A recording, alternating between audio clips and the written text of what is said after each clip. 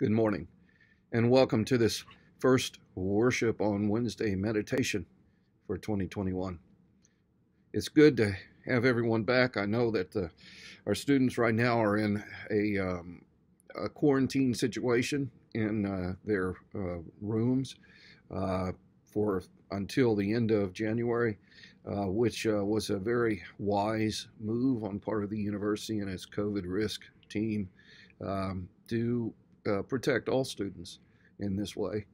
So I'm hoping that our students are doing well. I know it's difficult to be isolated, as we have been for, oh gosh, since March of last year, maybe even before that.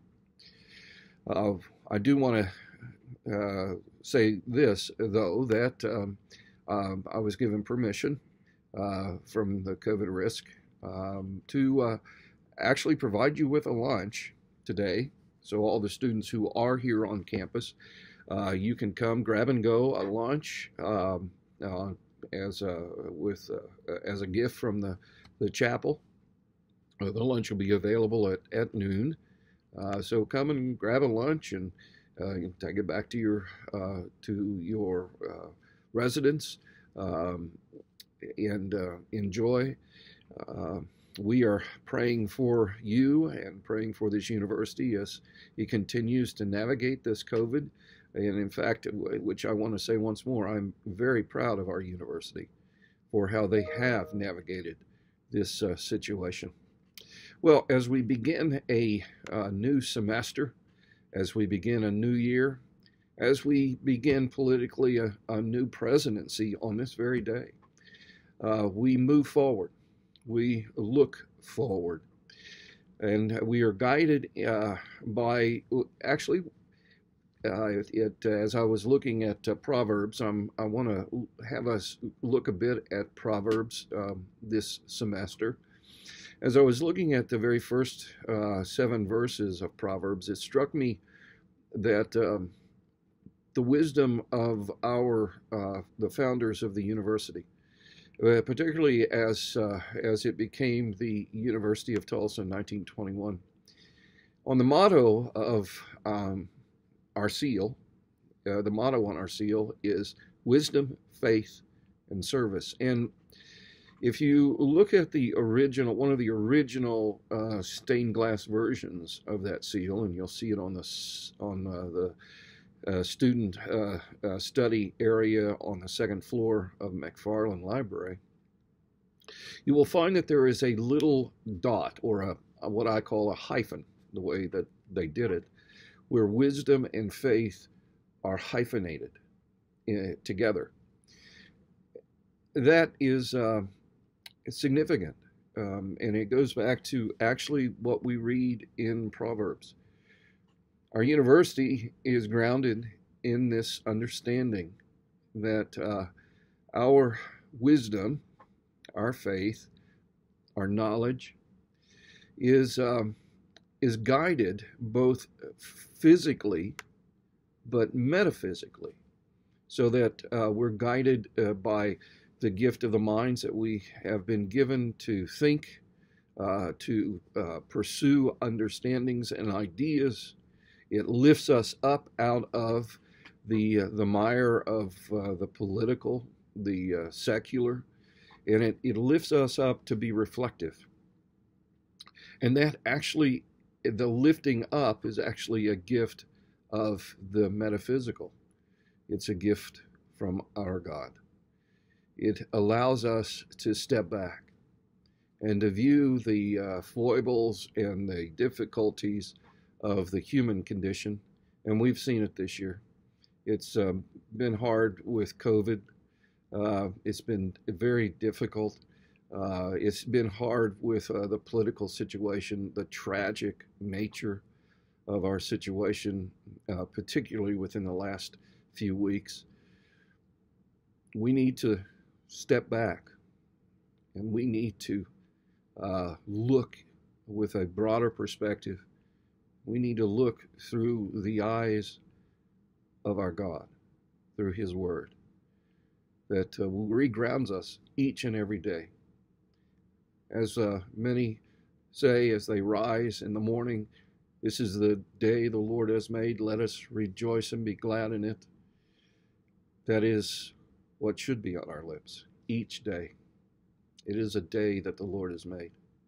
And yes, we should be glad in it. The gladness. Let's look at Proverbs chapter 1. Look at the first 7 verses, which really are an entry to the Proverbs that as Solomon has them recorded in the book of Proverbs.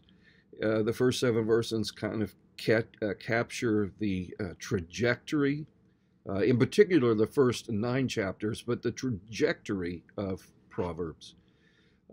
It's a trajectory that calls the human condition, who has faith in a metaphysical, in God, to understand wisdom, to begin to understand the knowledge that is needed, combined with faith that provides us the understanding, the ability to step back wisdom. Well, anyway, before we move into these first 7 verses, let's offer a word of prayer. Oh Lord, we are grateful once more to be able to gather with everyone by way of this virtual platform.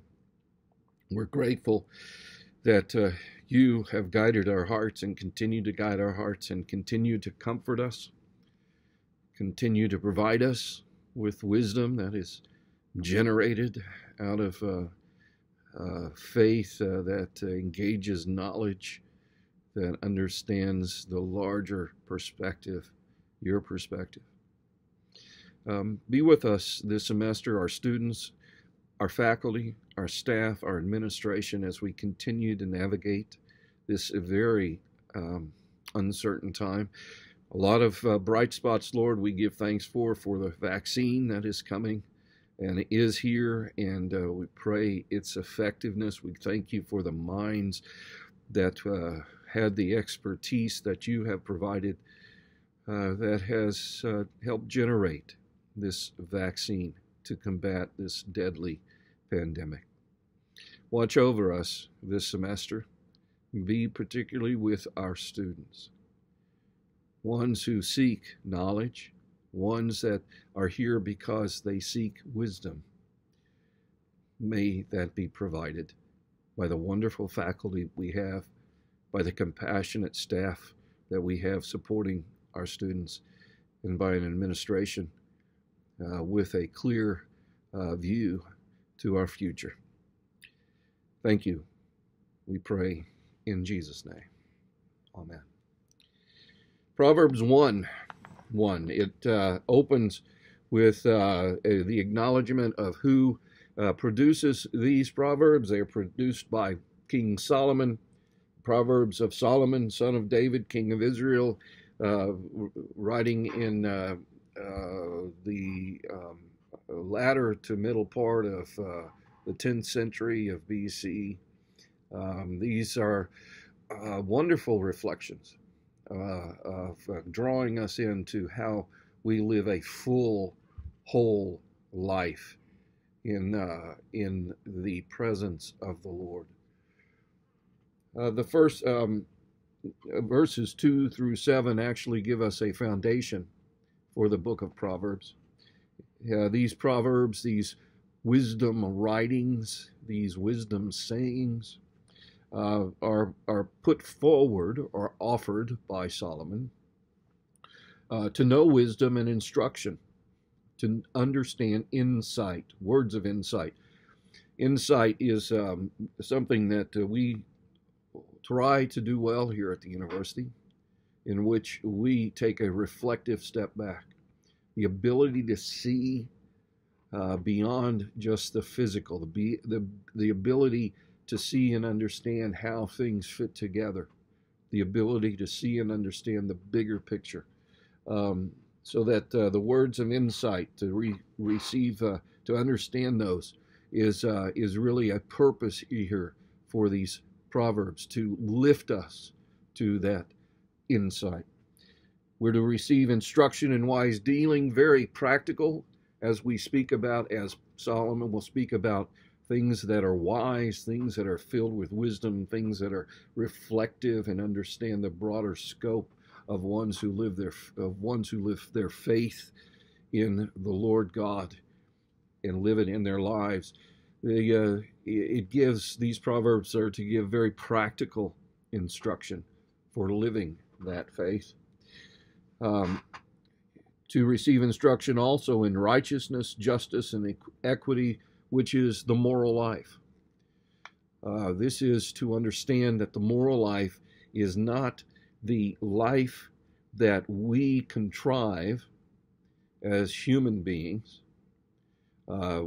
by political ideologies, but the moral life is the life that is contrived for us, made for us, that is called upon us to live a way that is a transcendent understanding, so that we live not to ourselves, but we live to our Lord God. It is to give prudence to the simple, knowledge and discretion to the youth. All of these wisdom writings are for everyone.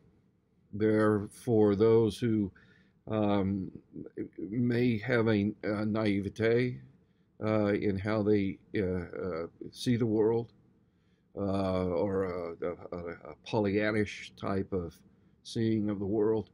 These can help guide them beyond the naive.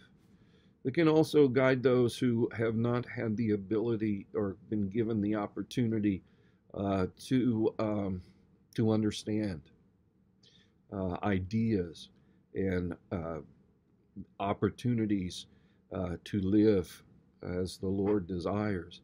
So that these proverbs are not for the intellectual, although they are for those who perhaps think with a more cognitive, reflective component. They're for everyone. That's the beauty of Proverbs. They are for everyone, and that's what Solomon wishes for us to understand. He says, "Let the wise hear and increase in learning, those who have been provided or have the gift of reflective thought, that they might increase that." I mean, we're all here together. Each of us have various levels of knowledge and skills, abilities, but they are all worked together for good. And that's what we must make sure to understand, that each and every one of us here as creatures are important. No one is better than another, and each we work together. That's a word that we must hear today within our country, that we are here to join hands and hearts as we serve each other, but most importantly as we serve the Lord. And the one who understands obtains guidance. One who is able to understand that these words of Solomon, these proverbs, have a very special presence. The presence that will give guidance, that will lift us up out of the mire of the tragic human, to lift us up and give us the guidance, the insight that our Lord requires of us. To understand a proverb and a saying, the words of the wise and the riddles. The proverbs themselves, as he writes, they really are wisdom for probing thought. They too are to engage us to think with greater breadth and depth, to become reflective about how we live, which today is a critical need. How do we engage each other? how do we see the other as one of us? I mean, literally, we are all human creatures. How do we engage each other? How do we care for each other? I love the way our motto is on our seal: wisdom, faith combined together, providing, which then provides service. How do we serve one another? How do we care? That's a question that I think is terribly critical for us today. We have heard the wonderful statement of Fred Rogers, which is when you see the tragic and the trauma, look for the helpers. I might suggest that when we see the tragic and the trauma, that we look for those who serve, not only to engage to help and assist, but we look to those who are serving, who are actually laying their lives out for someone else. I mean, that's the hope that we have, because we have a number of folks who have served. The medical staff, our physicians, the guidance to give us the understanding of how to face this pandemic. We have a lot of folks who serve, but I also see those who serve by realizing the struggles that many are faced with as a result of this pandemic. The struggle for food, the struggle for shelter, the struggle for human interaction, to know the human heart of someone else, to know that that heart is beating for them, to care for them. He ends this section with, the fear of the Lord is the beginning of knowledge. Fools despise wisdom and instruction. The fear of the Lord, it's regrettable that has been taken, and probably has been, the reality of it is that some ministers have actually used it in the sense of cowering in fear, which is regrettable. The fear of the Lord is actually to submit in humility to what the Lord desires for us. It is to give reverence. It is to be obedient. We do not cower. We understand that we are not God, literally, obviously. But we are subject to one who is transcendent, but one who's very immanent, who came to us, and that we live out of that sense of awe and wonder, and that sense of submission to a higher calling of wisdom, of faith, of serving. So that the Proverbs that Solomon writes are ones to provide us with understanding. The understanding of how we live morally, how we live ethically, how we live compassionately, how we live obediently, living for each other, but living for each other in the Lord's name. Well, I pray for you a wonderful semester. I pray that you feel the experience of prayers that are surrounding you, the cloud of witnesses that are praying for you, particularly our students. And we give thanks this day, for this is the Lord's day. We give thanks that He is in charge, that He is guiding us. Let us pray. Oh Lord, we are grateful for this time, a time where we can literally engage your word to us, a word that draws us away from our self-focused desires and draws us to obedience, to the understanding of fear, of awe, of realizing we are not you, that we stand before you, that we stand in your presence. We stand, better yet, we kneel in obedience to your call and claim on our life. Be with us, we pray. Watch over our students. Watch over our faculty. Watch over our staff. Watch over our administration. Watch over our board. Watch over this dear place we call the University of Tulsa. In Jesus' name, amen. Well, once more, please, if you have a moment and you would like, come and grab a lunch. We wish to feed you, not only with words of wisdom from Scripture, but feed you physically, to give you strength, to give you energy. May you stay healthy. May you stay warm. Most of all, may you stay whole. We look forward to seeing you. Bye-bye.